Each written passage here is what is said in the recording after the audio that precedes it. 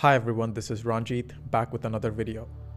The topic for this video is an algorithm to compute minimum bounding circles and spheres. I also have some updates related to the geom-algo project. I will talk more about that at the end of the video. First, consider this question. Say you have a set of radio receivers located at random positions. Your task is to figure out where to position the transmitter such that you deliver the strongest signal possible to the farthest receiver. The case may be that you are trying to save money on the transmitter, so if you can find this ideal position, you might be able to get away with using a low power transmitter.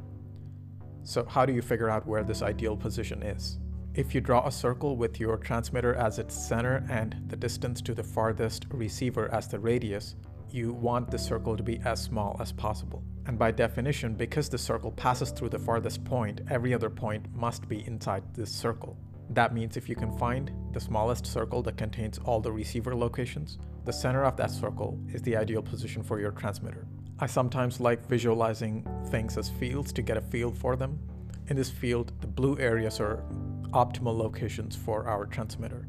This is what the field looks like for the same problem in 3D. In 3D, you're trying to find the minimum bounding sphere, and obviously the field is three-dimensional. You are just seeing a cross-section of that field on the screen.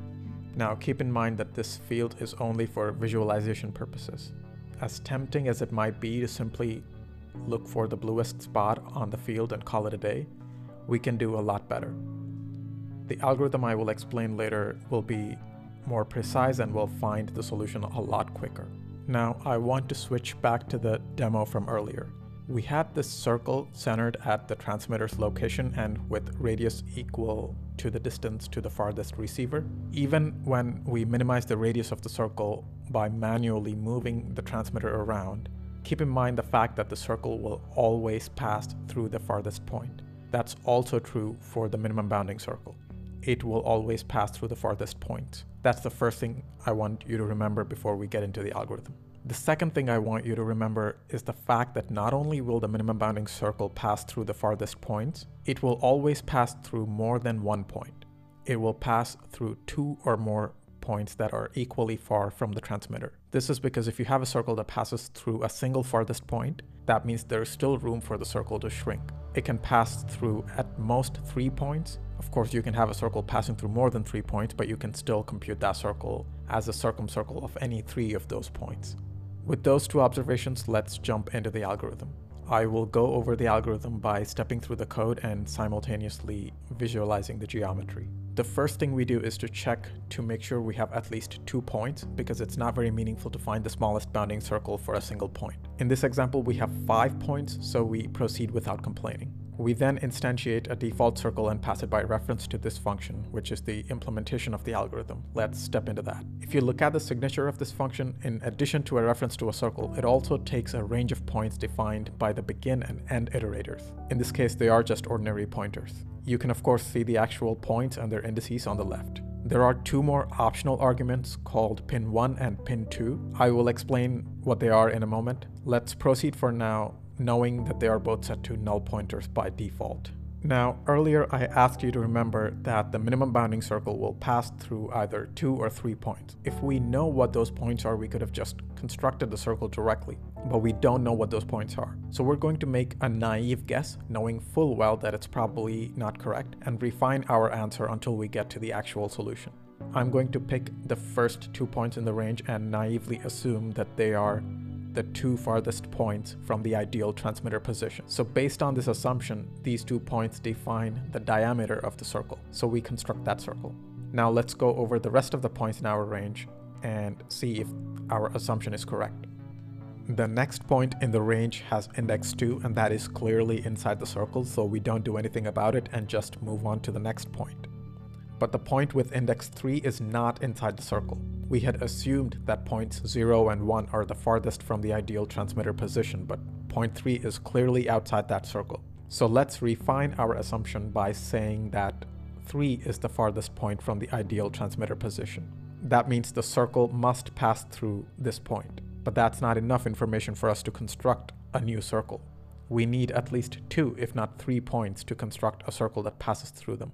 So let's go back to the beginning and search for another candidate for the circle to pass through among the points that we already visited. To remember that the circle must pass through point 3, let's put a pin on that point. We do this by passing it as the pin 1 argument to our recursive function call. Let's step inside this function call. Now we are back at the beginning of the same function, but this time pin 1 is not a null pointer. So we know that whatever circle we create must pass through that pin. Once again, we are going to be naive and assume that the other farthest point from our transmitter position is the first point in our range. Let's check if our guess is correct by iterating over the remaining points. Right away, point number 1 is not inside the circle. This must mean that point 1 is one of the farthest points from the ideal transmitter position. So let's put our second pin on point 1 and make yet another recursive call to the same function. We are once again at the beginning of this function, but this time both pin 1 and pin 2 are set. So we don't have to guess anything. We create a circle with the 2 pins as the ends of its diameter. Let's check if the circle contains all the points we already visited. Right away, point 0 is not inside the circle. This must mean that there are 3 farthest points from the ideal transmitter position, and 0 must be one of them. Until now, we've been setting pins and recursing deeper because we didn't have enough points to construct a circle, but now we have 3 points that lie on the circle. So we don't have to set any more pins. We can just construct the circumcircle that passes through points 0, 1, and 3. We then step out of the recursive function call. That means we don't have a pin on point 1 anymore. We still have a pin on point 3. As we iterate through the rest of the points, all points from 0 to 3 are either inside or on the circle, so we step out of this level of recursion. If we only had points 0 to 3 to worry about, we'd stop here because we already found the minimum bounding circle for those points. But we're not done yet. Now we get to point 4. It's not inside the circle. And we are going to do the same thing that we've been doing so far. We will set the first pin on point 4, recurse deeper, and then set the second pin if necessary. If we ever get to 3 pins, we will create a circumcircle using those 3 pins and step out of the recursion. By following this method, we will end up with the smallest circle that contains point 4 as well as all the other points before it. That is the solution. That is the minimum bounding circle we've been after. Now, you might be concerned about the performance of this algorithm given the fact that we use recursion, but keep in mind that we never recurse more than 2 levels deep. More importantly, we only recurse when we encounter a point that is outside the circle. That means the performance of the algorithm depends on the order of the points. Because if we have a relatively large circle quite early during the algorithm, we won't need as much recursion. That means in the best case scenario, the performance can be close to linear. If your points are ordered such that you start out in the middle and slowly radiate outwards, that is the worst possible case in terms of performance because you are growing the circle slowly in incremental steps and you might need 2 levels of recursion for each one of those steps, and yeah, that's not good. And given that we don't know how the points are distributed, we might be better off just shuffling all the points to end up with a random order. Another strategy for optimizing performance is to use convex hulls. The idea being that the points farthest from the ideal transmitter position must lie on the convex hull of that point set. So if you can get rid of all the points that are not on the convex hull and run the minimum bounding circle on the vertices of the convex hull, you'd have fewer points to process and the algorithm should be quicker. So if you already know the convex hull of the points, you should probably use that. I have a unit test that runs the algorithm for lots of different random point clouds and prints the average time it takes to compute the minimum bounding circle for a given number of random points. This is the plot of those times. On the x-axis you have the number of points and on the y-axis you have the time in milliseconds. The relationship seems to be linear, and I am happy with this performance. You can use the same algorithm to find minimum bounding spheres in 3D. The difference being in 3D you can have a unique sphere defined by 4 points.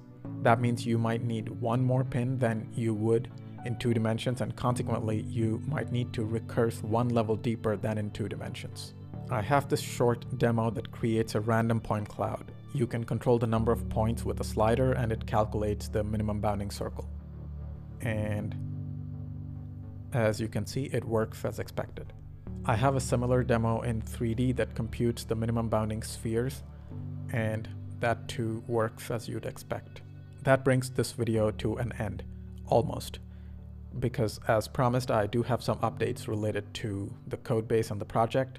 First update, I renamed the project and the GitHub repository. It's now called galproject.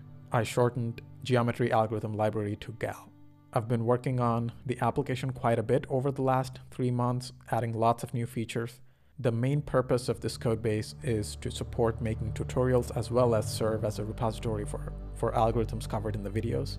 One of the features I added is the ability to visualize the geometry stored in variables in real time as you are debugging and stepping through the code. Earlier, when I was stepping through the code and showing the corresponding geometry on the left at the same time, it was not post-processing. It was actually happening in real time. These gal capture macros that you see across the code, they serialize the variables and write them to files on the disk, and I have an instance of GalView running in another window monitoring that folder and rendering the geometry corresponding to the variables. I think this feature is useful for understanding the algorithms and understanding exactly what the code is doing to the geometry. It's helpful for finding and fixing bugs, and it's also useful for making videos. And I like doing it this way because I don't want to write code with the sole purpose of producing videos, because unrelated to the videos I produce, the code you see on the screen is still efficient C++ code that you can use for something else. The gal capture macros only work in debug mode, so if you compile this code in release mode, the gal capture macros will disappear and you'll have like an efficient C++ program. So that concludes this video, and as always, you can find all the links in the description. The algorithm itself is originally from the book titled Computational Geometry, Algorithms and Applications. It's also linked in the description. So with that, thank you for watching this video and see you in the next one.